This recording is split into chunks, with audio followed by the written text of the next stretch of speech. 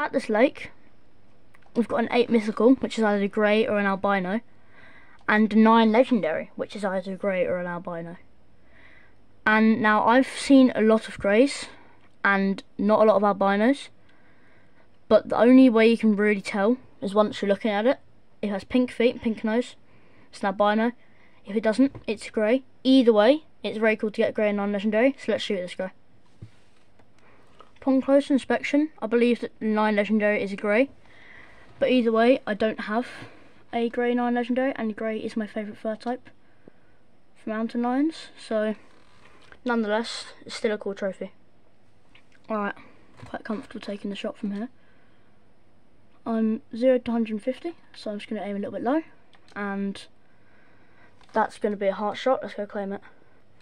Okay, now that we're here next to him, looking by his feet, that is a grey 9 legendary mountain lion. That is a sweet trophy, and that wasn't even a heart shot, just a double long liver. Well, that's all for today's video. Don't forget to like and subscribe. Peace.